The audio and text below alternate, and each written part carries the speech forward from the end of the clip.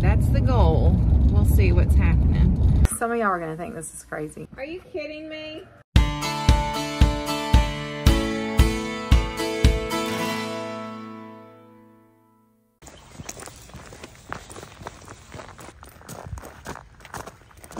All right, we're making the trek to get the horses in. The rain is here earlier than we thought it was gonna be. I mean, 2 hours ago I looked and it was supposed to be tonight. And now there's a huge swath coming through. So we're gonna go ahead and get them in. You guys are out feeding hay. What have you been doing in the barn? I was putting hay in and I got paint hay. I put some. Oh, you're getting their stalls ready. Yeah, Leslie already got central hay. Thank I guess you. you got your hay. Thank you, thank you. I got cowboys. Oh, they're ready and waiting this morning. Cinch, what you got in your mouth, buddy? You got some weeds. You wanna go in? Okay. All right, Mr. Rippy is eating. And I was gonna show some of you. He's healed up so well. Look at there. It's all healed. And the hair is starting to grow back where it all fell out. So that is good. We have got the vet coming in a few days to give everybody their vaccinations and do a wellness check on him and Cowboy so we can hopefully get him back in training shortly. Rocket is so funny. He is obsessed with Ben and only Ben. He follows him around. He does this. He just watches him and waits for I don't know what. Look, he's shaking again. It's not cold, y'all. So funny. It came to my attention the other day that my rear tire is flat. I didn't notice it, y'all. There's things I don't notice. There's a lot of things. I have a lot going on in this brain of mine, and checking tires every time I get in a vehicle is just not something I tend to do. But I'm going to put air in it now so I can go do a run a few errands around the farm. And that's that.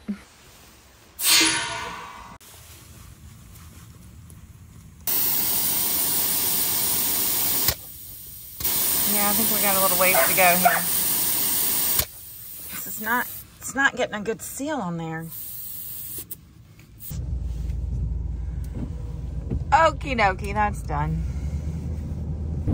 Okay, I believe I hear the fertilizer spreader. So, go figure. They weren't calling for rain until tonight. He's been needing to get some fertilizer spread on some of our hay fields and the barley. And of course, the farm store, the fertilizer spreaders are busy right now because everybody always, everybody needs it at the same time. So they're here and it's raining and it's not pouring down though. So I think hopefully they can get it done. It would be perfect to go ahead and get it out and then let it rain on it tonight. So that's the goal. We'll see what's happening. They're spreading granular fertilizer. This is not spray, I believe. I think I'm right about that, and it looks like maybe they're gone. Maybe I see the tracks. They're done here. I'm too late. Always too late. Everything going okay?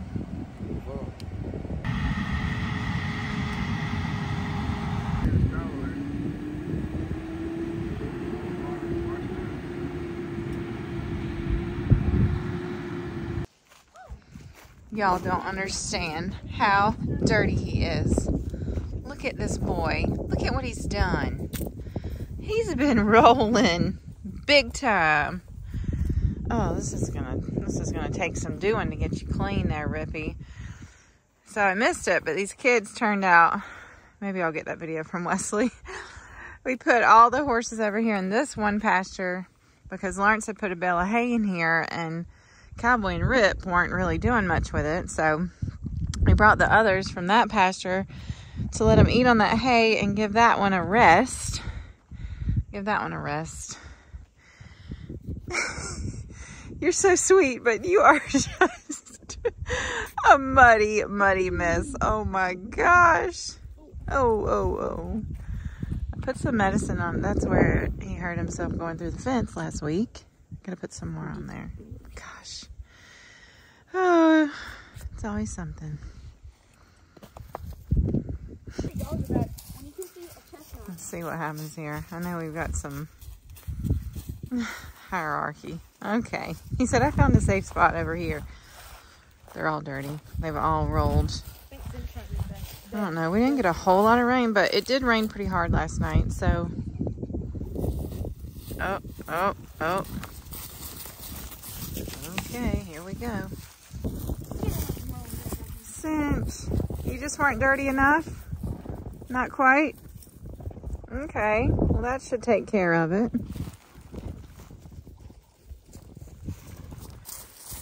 Wait, I got... Whoa, ears. Oh, man. Y'all got to get used to each other again.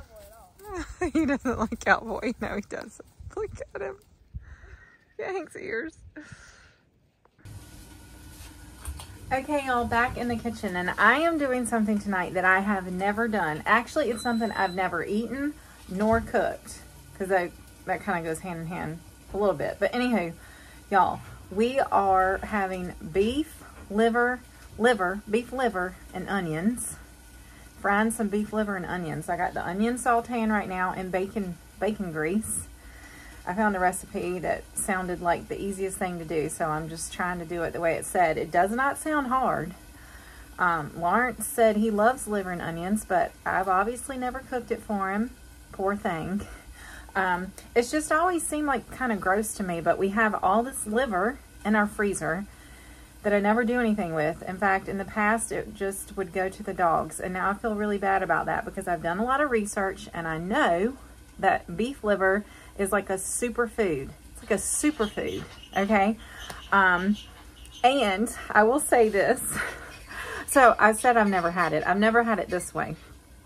For the last month or so, I have been eating liver, beef liver, every day, an ounce a day, but I can't taste it the way I eat it.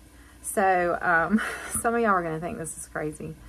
I'm doing so many things different in my life that I never would have thought I would be doing. But hey, this is life, living and learning and trying and doing. And anyway, after I heard about what a superfood it is, I saw where some people eat it raw. And so I'm putting it in my morning smoothie. I make what I call an anti-inflammatory smoothie. Blueberries, spinach, turmeric. What else do I put it? Beet pulp powder, beet powder, a little bit of high protein milk, protein powder, and I started putting some oat bran in there for some oat bran benefits. But one thing I've done is taken the liver and sliced it into like little chunks. So it's frozen. I get it partially unfrozen where I can cut it into chunks, small chunks. And I put it in there, and it's part of my morning smoothie. I can't taste it at all, but I'm getting the benefits. And I'm pretty excited about it. So anyway, that's that. I'm just throwing that out there. Somebody will have something to say, good or bad, about it. Let her rip. All right, so we're going to see how this goes. Okay, so this is step one. Onions and bacon grease. I agree. I feel like some of what I'm doing here is going to negate the benefits of the beef liver, but I'm really just doing this for my husband because I'm tired of hearing him say, why don't you ever cook it for me? So here we go. I'm going to see if I can do this. I think I can. I think I can. I think I can. Okay, I already have an issue. I totally forgot that the recipe suggested letting the liver soak in milk for a couple hours. I don't have a couple hours. It's time to cook supper, and I forgot to do it. So, here's hoping. It didn't actually really need that to taste good. Look at that beautiful, beautiful liver. Liver. Okay. The onions look good. They look good. So, and I've cooked rice in here. I was going to do mashed potatoes, but we had that 2 nights ago. So we're doing rice instead. Okay. Here we go. Okay, let's see what this tastes like. It's cooked all the way through.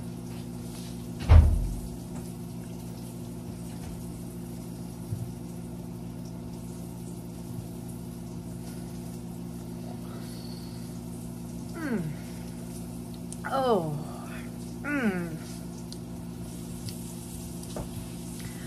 I'm very sure that I cooked it correctly. I'm very sure I'm not going to be able to eat a whole piece of that. There's just something about it.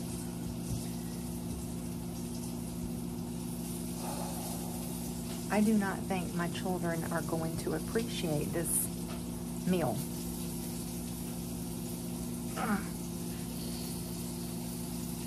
Okay, next time I'll try the milk. Rice and corn. I think that's what we're going to have is rice and corn, and maybe their daddy will eat this. I just can't. I don't think I can stomach it, y'all. I don't think I can stomach it, even with the onions. We would call that an acquired taste. Yeah. Well, this looks good, y'all. This looks good. All mixed together. Gravy, liver, onions. Okay. It's gonna be good, Austin. You excited to try it? Because it's kind of like big pieces. But it's very tender. Is there a way you'd be able to make this like big old pretzels with sourdough? Pretzels? I don't know, baby. I don't know if I'm that smart. I don't think I'm a pretzel kind of maker.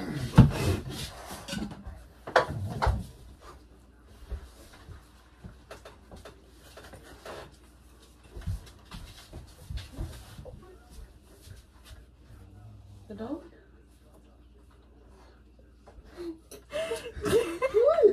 She spit it out. I almost did the same thing, but I wanted you to try it first. It's just like it's a strong flavor, right? I don't think it's strong. You like it? You like it? Do you like it, Daddy? It ain't. I don't know. It ain't got the taste that I thought. It's been so long. It doesn't have the taste you thought because it's been so long since you had it. I'm sure it doesn't have anything to do with the cook.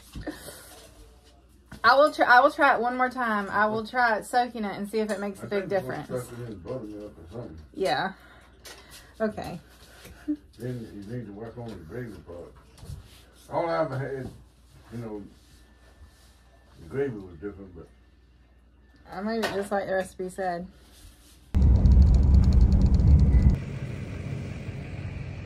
Just climbed over the fence. Close that gate.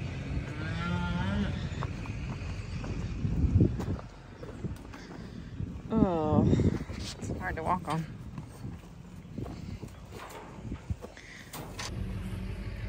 We gotta sort 3 out of this group to take to the slaughterhouse in the morning. So he's gonna come in here, and we were planning on doing this later, but they all happen to be up here, so we're gonna see if we can get them sorted. Just him and I, just the 2 of us. Alright, what we have here is the ground is where it dried after being muddy. It's gonna be hard to walk on.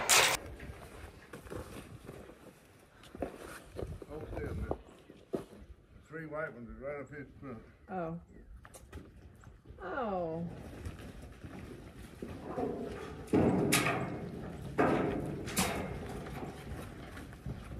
Are you kidding me? Okay, well, I'm glad I could be of assistance.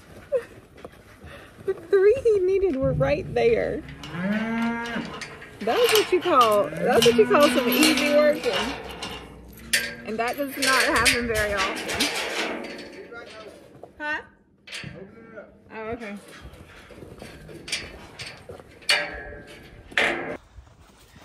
Thank y'all for cooperating so well.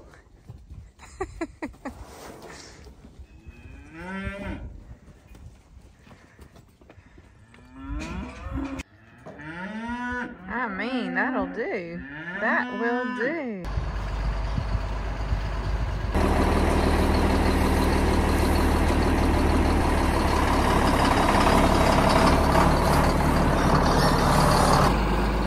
Last two. It's really a pretty day, y'all. It's cold, but it's pretty. Well, it's like, I don't know what it is. I think it's in the 40s. It was in the low 20s this morning. That's as cold as it's been in a while. Anyway, I could not find my coat. I think I must have left it in the barn. So I stole Wesley's. And luckily, I've got his gloves too. So it's nice when you can wear the same size as your children. It helps. Okay, we're gonna do this and that'll be it for farm chores. Austin wants to ride. I didn't get to do it yesterday with him, so I wouldn't mind doing that either. I'm just feeling kind of tired recently, y'all, so I don't know. Come back, Jack. Meow. I couldn't find a stick to prop it up, so I guess I'll have to hold it. Anyway, we'll see. We'll see.